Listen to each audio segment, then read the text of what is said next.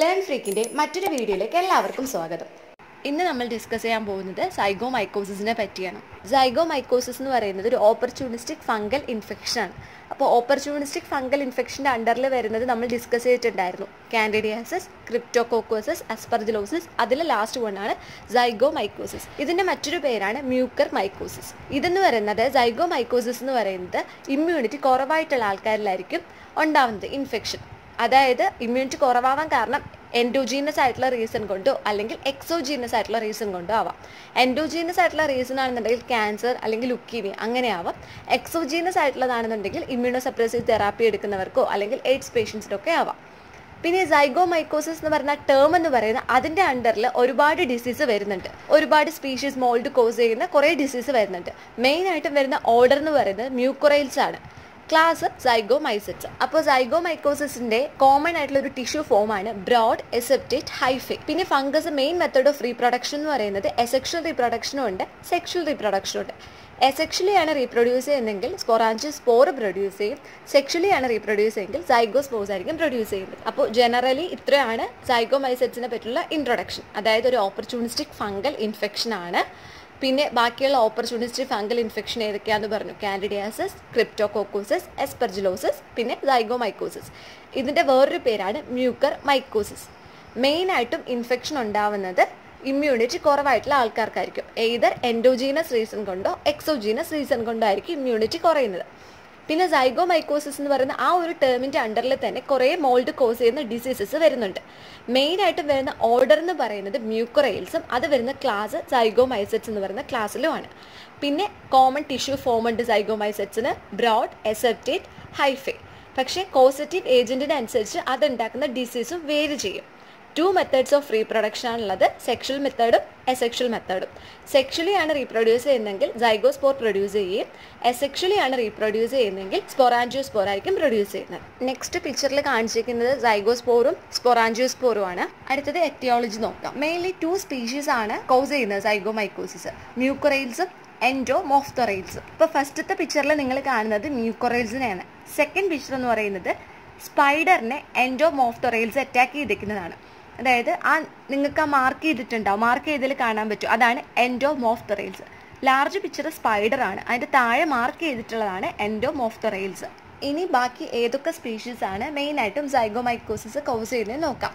Rhizopus species, പിന്നെ mucus species, എപ്പോഫൈസോമൈസസ് species, കണിംഗമെല്ല species, last one സക്സീനെ വെസിഫോമിസ്. അപ്പോൾ ഇത്രയാണ് മെയിനായിട്ടും സൈഗോമൈക്കോസിസ് കോസ് ചെയ്യുന്ന ഏജൻസ് എന്ന് പറയുന്നത്. അടുത്ത പെത്തോജൻസിസ് എന്താണെന്ന് നോക്കാം.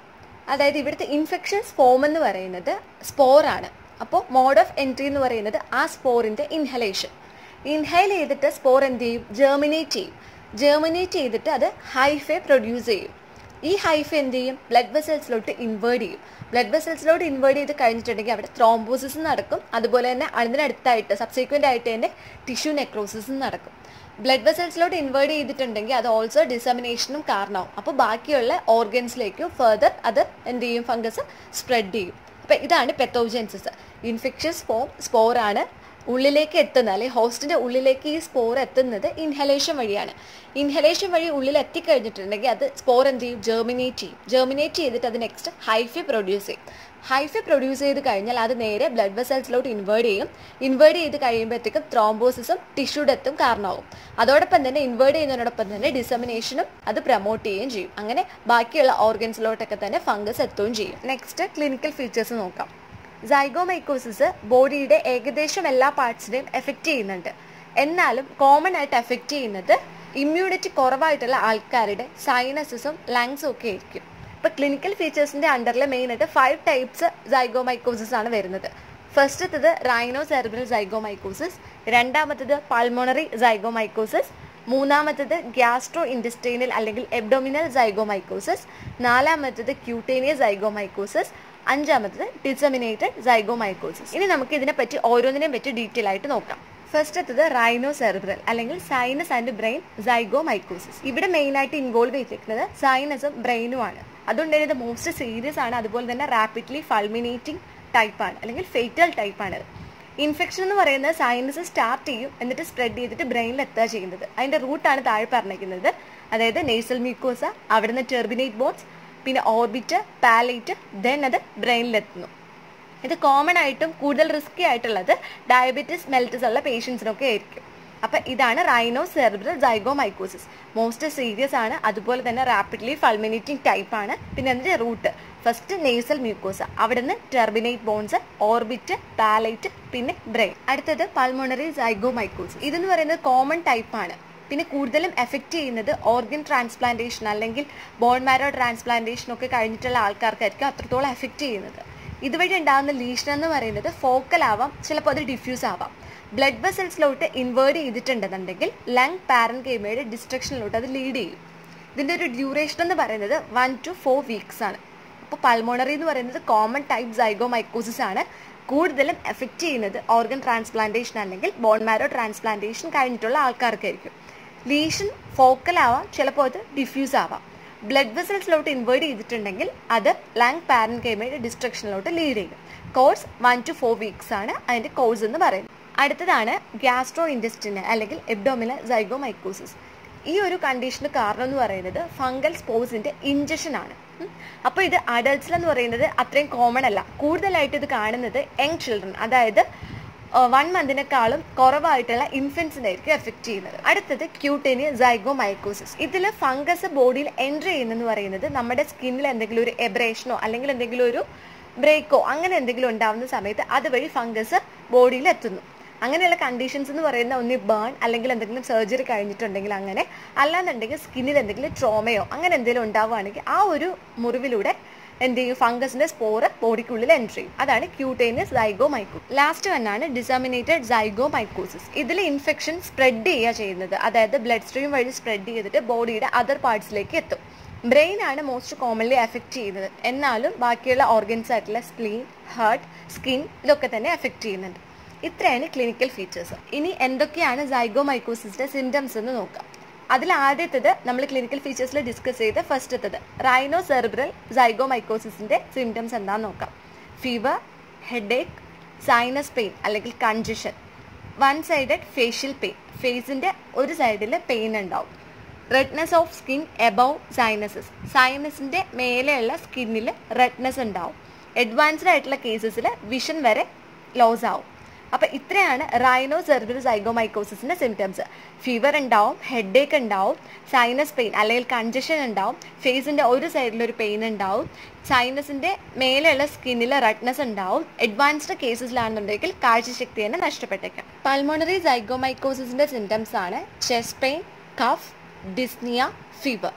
ഇനി അടുത്ത ഗ്യാസ്ട്രോ ഇൻറ്റെസ്റ്റൈനൽ സൈഗോമൈക്കോസിസിന്റെ സിംറ്റംസ് ആണ് എബ്ഡോമിനൽ പെയിൻ, മെലേന അല്ലെങ്കിൽ സ്റ്റൂളിൽ ബ്ലഡ് കാണുന്ന കണ്ടീഷൻ, പിന്നെ ഡയേറിയ.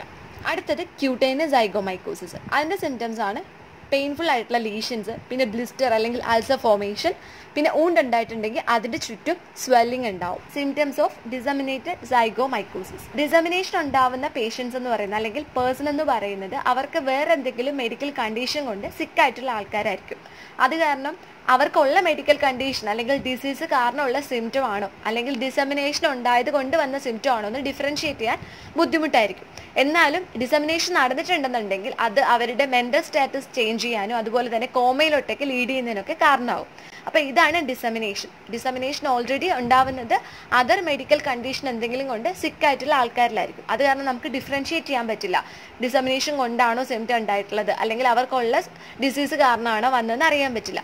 അങ്ങനെ ഡിസമിനേഷൻ ആ പേഷ്യൻസിന് വന്നിട്ടുണ്ടെന്നുണ്ടെങ്കിൽ ബ്രെയിനിൽ എന്താ മെന്റൽ സ്റ്റാറ്റസ് ഒക്കെ ചേഞ്ച് ചെയ്തേക്കാം, അല്ലാന്നുണ്ടെങ്കിൽ കോമയിലോട്ടൊക്കെ അത് ലീഡ് ചെയ്തേക്കാം. അപ്പം ഇത്രയാണ് ക്ലിനിക്കൽ ഫീച്ചേഴ്സും അതിൻ്റെ അണ്ടറിൽ വരുന്ന സിംറ്റംസും. ഇനി ലബോറട്ടറി ഡയഗ്നോസിസ് എന്താണെന്ന് നോക്കാം. റൈനോ സെറിബ്രൽ സൈഗോമൈക്കോസിസിന്റെ കേസ് ആണെന്നുണ്ടെങ്കിൽ ഡയഗ്നോസിസ് കുറച്ച് ഡിഫിക്കൽട്ടാണ്. കാരണം എന്ന് പറയുമ്പോൾ അത് റാപ്പിഡ്ലി ഫൾമിനേറ്റിംഗ് ടൈപ്പ് ഡിസീസ് ആണ്. അതുപോലെ തന്നെ ഫംഗസിനെ ടിഷ്യൂലി ഡിറ്റക്ട് ചെയ്യുന്നതാവും കുറച്ചും കൂടെ റിലയബിൾ കൾച്ചർ ചെയ്യുന്നതിനേക്കാളും. നേസൽ ഡിസ്ചാർജോ അല്ലെങ്കിൽ സ്പ്യൂട്ടം ഇങ്ങനെയുള്ള സാമ്പിൾസ് നിന്ന് നമുക്ക് ഫംഗൽ എലമെന്റ്സ് റെയർ ആയിട്ട് കിട്ടാൻ ചാൻസ് ഉള്ളൂ. ഇനി സ്പെസിമെൻസ് ഏതൊക്കെയാണെന്ന് നോക്കാം. ഫസ്റ്റത്തത് സൈനസസ് എന്നുള്ള ആസ്പിറേറ്റഡ് മെറ്റീരിയൽ. പിന്നെ നമുക്ക് പൾമോണറി ഡിസീസിൻ്റെ കേസിലാണെന്നുണ്ടെങ്കിൽ സ്പ്യൂട്ടം കളക്ട് ചെയ്യാം, അതുമല്ലാന്നുണ്ടെങ്കിൽ ബയോപ്സി മെറ്റീരിയലും എടുക്കാം. അപ്പോൾ ഇത്രയാണ് ഇമ്പോർട്ടൻ്റ് ആയിട്ടുള്ള സ്പെസിമെൻസ്. അതിനുശേഷം നമ്മൾ സ്പെസിമെൻ കളക്ട് ചെയ്തു, പിന്നെ ഡയറക്റ്റ് എക്സാമിൻ ചെയ്യാം. ഇവിടെ യൂസ് ചെയ്യുന്നത് 10% അല്ലെങ്കിൽ 20% KOH ആണ് യൂസ് ചെയ്യുന്നത്.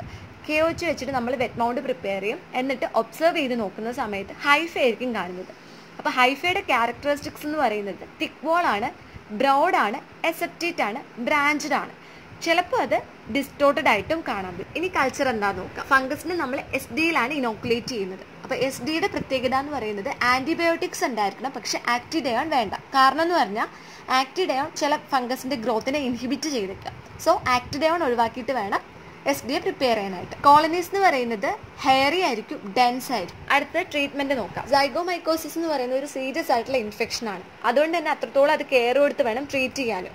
സോ സെൽഫ് മെഡിക്കേഷനോ അതുമല്ല പ്രിസ്ക്രിപ്ഷൻ ഇല്ലാതെ ആൻറ്റിഫംഗൽ ഏജൻസി യൂസ് ചെയ്യാനോ ഒന്നും പാടില്ല.